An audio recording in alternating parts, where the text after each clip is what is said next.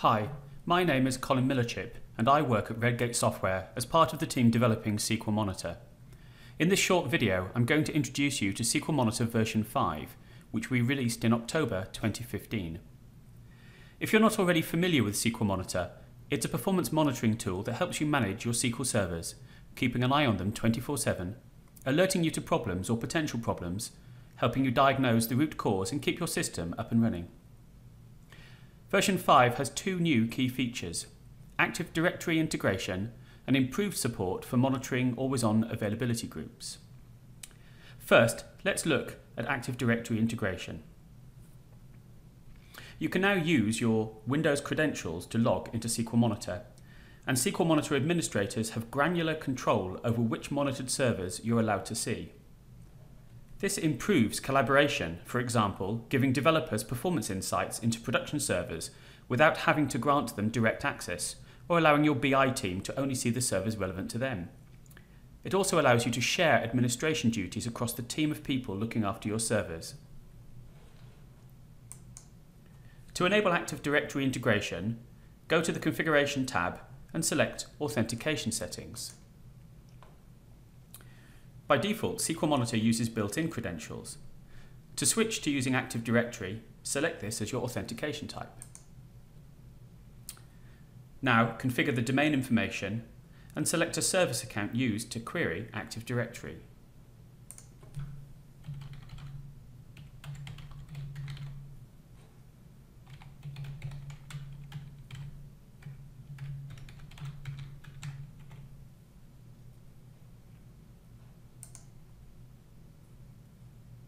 Save the settings, and SQL Monitor will ask you to set up a user as administrator.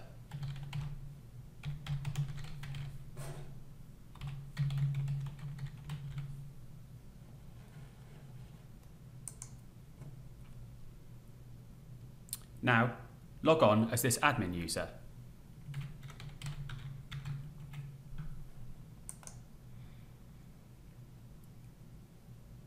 And you'll be taken to the configuration screen where you can add in any users who you want to give access to SQL Monitor. You can add individual users as well as groups of users.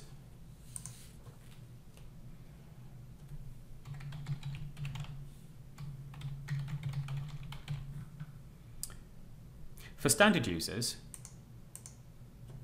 not only do you restrict their access to some of the more administrative features of SQL Monitor, such as license management, but you can restrict the set of servers that they can manage. All the authorization data is stored internally within SQL Monitor, so this feature requires no modification of your Active Directory domain. Now let's look at availability group support. Prior to version 5, SQL Monitor would monitor the host machines running an AlwaysOn Availability Group, but had no Availability Group specific features.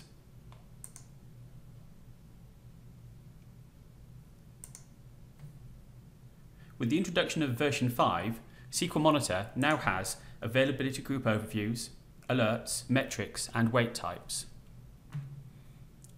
The overview gives you an at-a-glance view of the status of an availability group.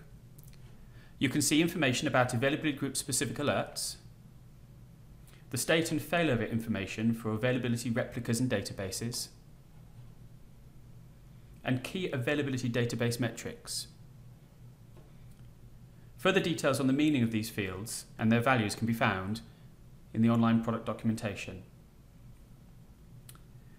As for any other overview in SQL Monitor, you can drill through to see details of alerts or metrics. SQL Monitor version 5 ships with 7 pre-configured availability group alerts, covering areas including the health of availability group databases and replicas, whether replication is falling behind, and whether replication is slowing down query execution on your primary replica. Of course, these metrics can be extended using SQL Monitor's custom metrics and alerting features. Time series data collected from availability groups is available within the Analysis tab. Again, you can drill through from the overviews to get to this.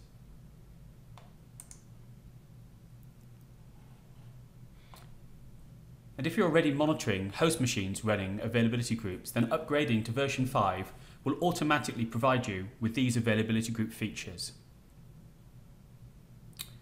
As to other changes in version 5, if you're already familiar with SQL Monitor version 4, you'll have noticed that we've refreshed the user interface, both to make it easier to use and to make the UI faster and more responsive. Other changes include improving the stability of the monitoring service, and SQL Monitor version 5 has been fully tested against community technology previews of SQL Server 2016. If you want to find out more about SQL Monitor, visit the product homepage, or better still, give us a call to arrange a demo or get help with your evaluation.